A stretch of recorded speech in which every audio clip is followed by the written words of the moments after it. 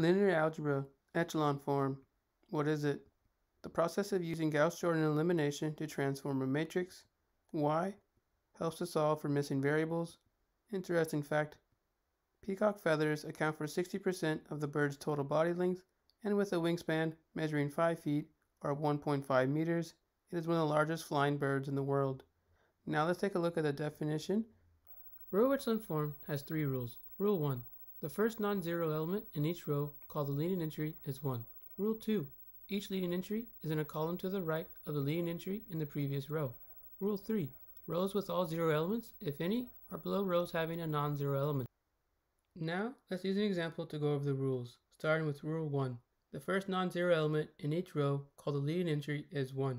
If we take a look at row 1, the first number is 1, so that is our leading entry. If we take a look at row 2, the first number is 0, but the next number is 1, so that is our leading entry. If we take a look at row 3, the first 2 numbers are 0. The next number is 1, so that is our leading entry. What happens if the number after the 0 is not 1? Well, we will go over that in a bit. Our last row, row 4, doesn't have any numbers or elements that are non-zero, so we don't have a leading entry. Now, let's talk about Rule 2. Each leading entry is in a column to the right of the leading entry in the previous row. This rule has 2 parts. The first part, all the numbers below the leading entry must be 0, and part 2, the next leading entry must be to the right of the previous one. In row 1, we have our leading entry 1, and all the elements below are 0. Now, in row 2, the leading entry 1 is to the right of the previous one in row 2, and all the elements below are 0.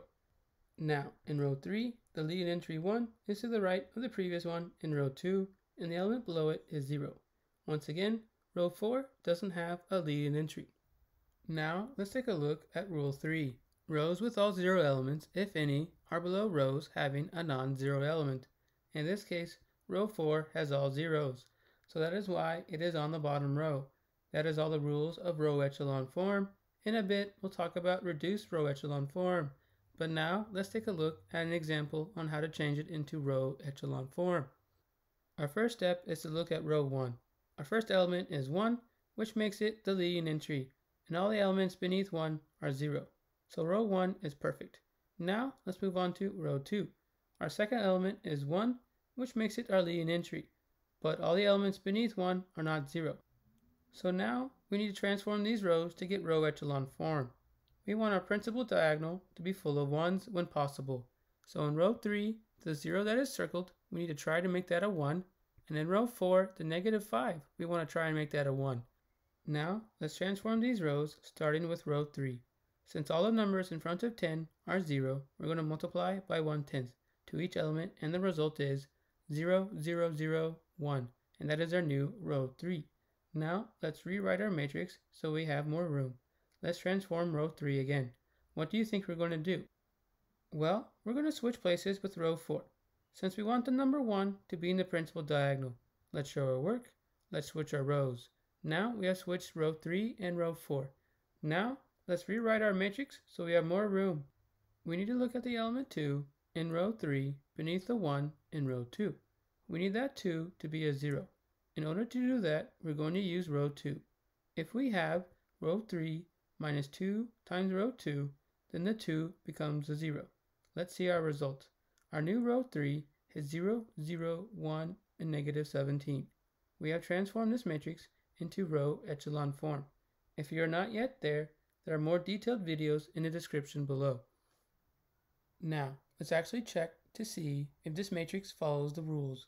The principal diagonal is full of 1s, which follows Rule 1 and Rule 2. Since we don't have a row full of zeros, we don't have to worry about Rule 3. Now it is your turn, so go ahead and pause the video here so you can take your time to answer this question, and I'll show you the results in 3, 2, and 1. Did you get it correct?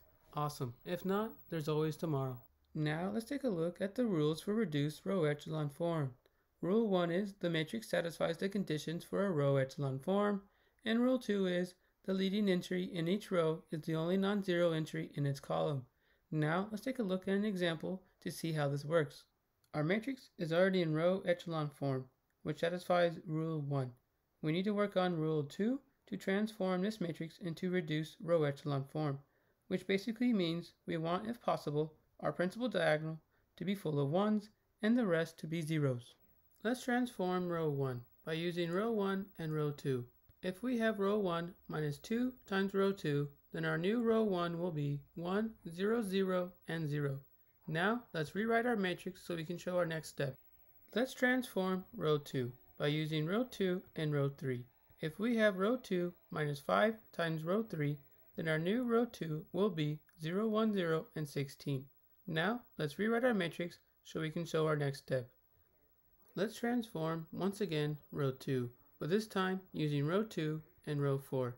If we have row 2 minus 16 times row 4, then our new row 2 will be 0, 1, 0, and 0. Now let's rewrite our matrix so we can show our next step. Let's transform row 3 by using row 3 and row 4. If we have row 3 plus 2 times row 4, then our new row 3 will be 0, 0, 1, and 0. Now let's rewrite our matrix. Our matrix is finally in reduced row echelon form. We went through those steps quickly. Once again, check out the videos on how to do that in more detail in the description below. Let's check to see if our matrix follows the rules. We have the principal diagonal full of 1s and zeros beneath them. That is rule 1. And for rule 2, we have our zeros above. So our matrix is in reduced row echelon form. Now it is your turn.